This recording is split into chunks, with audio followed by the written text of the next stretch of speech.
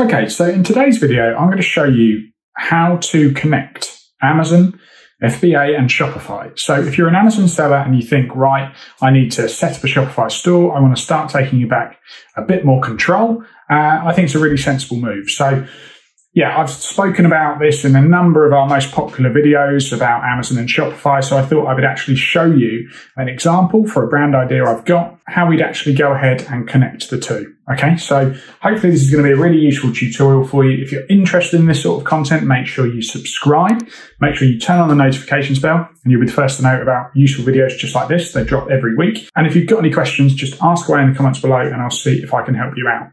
Okay, so really straightforward. What we want to do is sign ourselves up for a free trial. Now, if you want to sign up and you want to give this a go for yourself, I'd really appreciate it if you use the link in the description to sign up for your free trial. If you do use that, we will make a commission if you go on to sign up, but it's how we keep this channel running. And it's only fair that I mention the commission side of things. So yeah, this is all you do. So we're in Shopify here. I've entered my email address, password, and my store name I'm going for is Unusual Candles because, well, to be honest, I, for a little while, have thought about one day maybe setting up some sort of a candle brand. And I thought a range of really weird candles might be quite fun to do. So yeah, we're just going to run with that idea. So let's create the store. It takes a little while just to sort of set up the basics in the background, but fairly quickly we'll be showing the Shopify screen and I can show you the next steps. So for me here, I'm just playing around. You can do that too if you're just testing things out. And they've got loads of options to help you do stuff.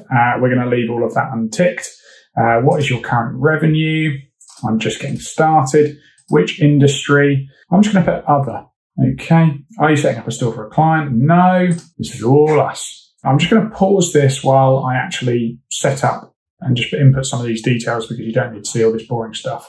Okay, so this is what it will look like once you've done all of that. And they really do actually walk you through it. So you can see our store name in the top corner, Unusual Candles. And yeah, I think probably the only things to talk about here, we're not going to go through and do it all because it's going to be different for all of us. But we'll start by adding the first product so I can talk through the actual connection of the Amazon side of things. Obviously, if you're building your own Shopify store, what you will want is your own domain. So you could go to somewhere like GoDaddy or Namecheap to buy yourself a domain. You can basically very easily connect your custom domain to your Shopify store. So when people visit, for us, it might be unusualcandles.com.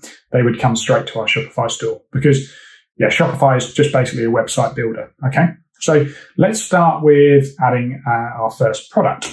And what we're going to do here is just put in some example things. So 6-pack roast beef candles, Unusual Candles, because yeah, I just thought a brand of really weird candles like roast beef, but you can go so many places with this. It could be quite an interesting little niche. So yeah, if any of you go ahead and steal my niche idea for Unusual Candles, that domain's probably available. If you do that, I'll have to think of another idea. We'll just change the name up. So anyway, example description, we'll just put in there. We uploaded a picture of the candle. This is not my image. So yeah, this is just a completely random one I found for this example. Now, product type.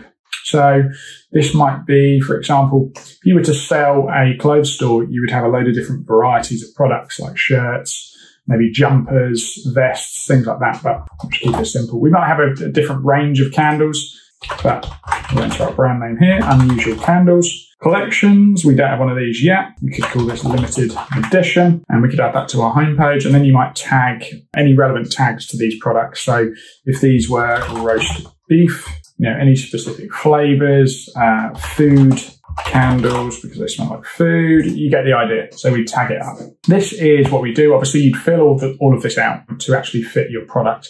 Now, pricing. Let's say that for this example, you sold this product for $30. You've got a 30% profit margin. So for each candle you sell, you would make $10 because that keeps things nice and easy. Now, if you were selling it at that level on Amazon, what you might want to do on Shopify is price it a little bit higher and include free shipping, or price it at the same amount and include shipping anyway. So what I would probably do here is stick with the $30. And I wouldn't worry about compare at price there because what we're going to be saving by using Shopify is we're not going to be paying Amazon's referral fees. If we decide to use Amazon's FBA network, we will be paying their fulfillment fees, but you don't have to use them. Okay, and I'll talk more about that shortly. So cost per item, we'll just say $10. So what we've got there is quite a decent margin. So if this is costing us $10 and we're selling it for $30, that's much more than the example margin I gave, but let's just roll with this. So if that's our all-in cost for the item, okay, then what we're going to have there is a profit of $20 for every candle we sell, which means we can spend up to $20 to acquire a customer to come and purchase on our Shopify store. Now, that's important because when you sell on Amazon, well, you're leveraging Amazon's huge marketplace. They've got customers going on there every day, and that's why you pay Amazon, because they've got the customer retention.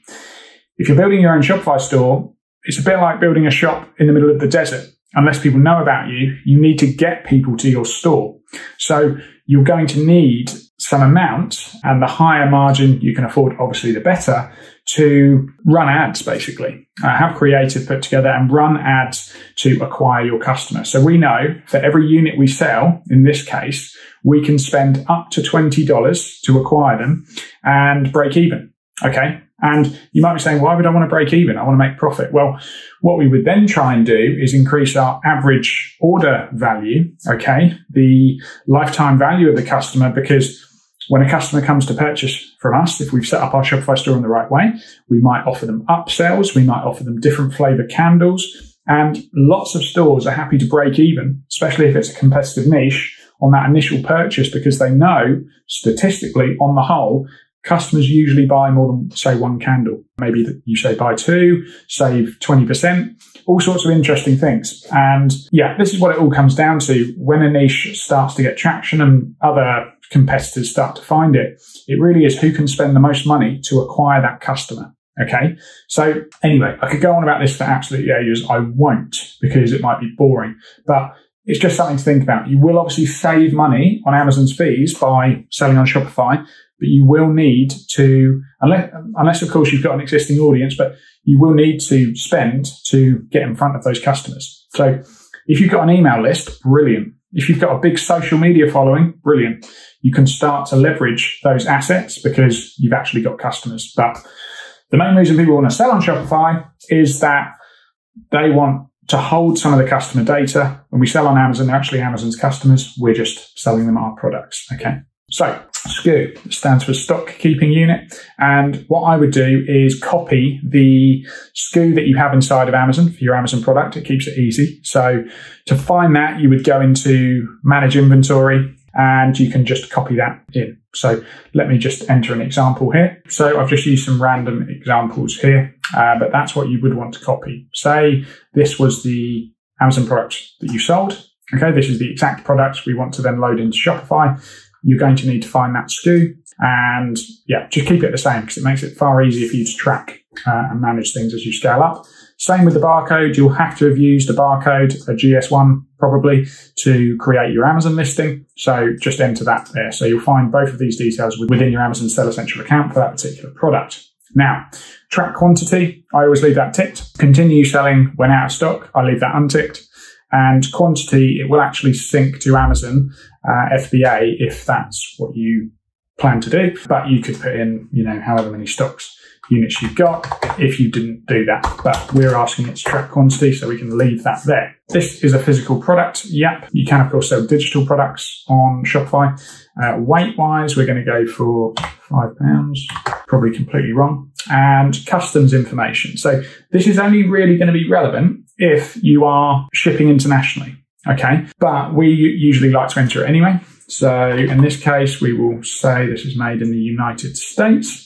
To find your harmonized system code, you'll just need to head on to if you're selling in the US, the harmonized tariff schedule, keyword search for candles, and we've got candles. Okay, so we'll just use this one. Not 100% sure if this one's correct. I haven't read through all of that, but that's what you do. And this is going to, basically customs are going to use this to check that what the product is when you're shipping in and out of the country. Okay, so this is an important part.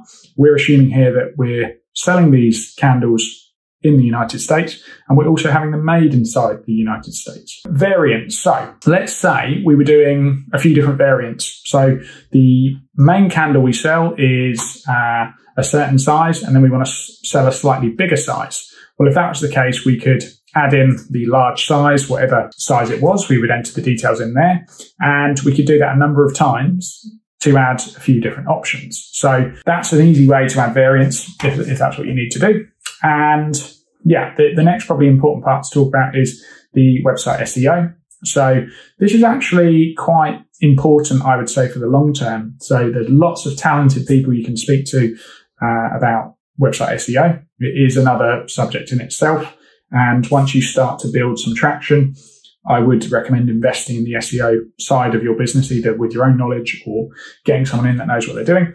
But in here, we might, our brand is unusual. Candles, roast beef candles might be the keyword that we've highlighted that we're going after. So what we would do is make sure we include it in our description, a bit like we do on Amazon, but make it natural, make it explain everything that we're selling, an exact description of the product, dismiss any concerns. And we would also make sure that we have that keyword, which we have here in the URL. Okay, so that's important for SEO. I always say if you're trying to rank for a particular keyword, long tails are obviously far easier to rank for. Make sure they're in your title, your description, and your URL. Okay, so we can save that. Nice and easy. As you can see, pretty easy. We've added our first product and we've matched it up with the information that we got from our Amazon seller account. And yeah, I think now what we need to talk about is the shipping and fulfillment side of things. So when it comes to Amazon FBA and actually connecting your Shopify store with your Amazon FBA, your Amazon Seller Central account, the best and the easiest way for me to explain this is, because this is going to be slightly different for all of us, is basically go to this link here, and I'm going to leave a copy of this in the description below. And there are a few simple steps for you to do.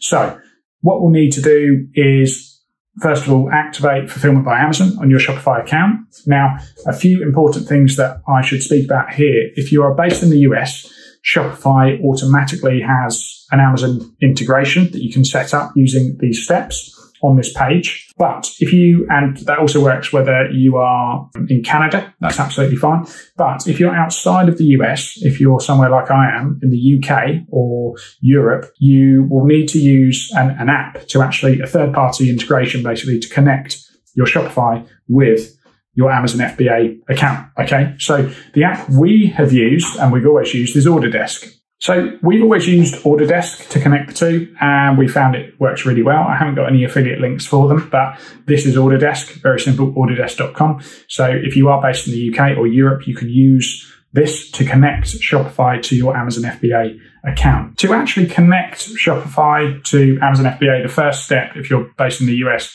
or anywhere really, is to activate Fulfillment by Amazon. So you should already have your Amazon seller account if you're watching this video. If not, you'll need to set that up. And on the Amazon Marketplace web service, Amazon MWS page, you can follow the instructions to just link your Shopify store to your Fulfillment by Amazon account. It's very, very easy to do. You can click continue to complete the process and it will return you straight to your Shopify store. Another thing I will just say again is once you've activated Fulfillment by Amazon, you should add your Amazon shipping rates to your own shipping settings, okay? Just so that you can keep track and make sure you know exactly what you're spending, okay? When it comes to actually setting your shipping rates for Fulfillment by Amazon, Amazon offer 3 shipping rates, okay? At the time of recording, this is what they offer: standard, expedited, and priority. Now, because we weren't linking our US Amazon account to Shopify, we used Orderdesk, and we could set this up very easily with rules so that we could offer these 3 options at the checkout. Okay, so that's going to be the next step for you to do. So what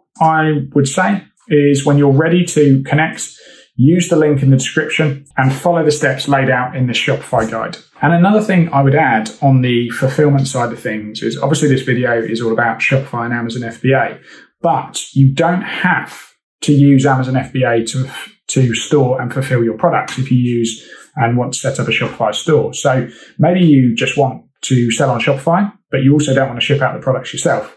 Well, you can use a company like Deliver. If you're based in the US, this will work really, really well.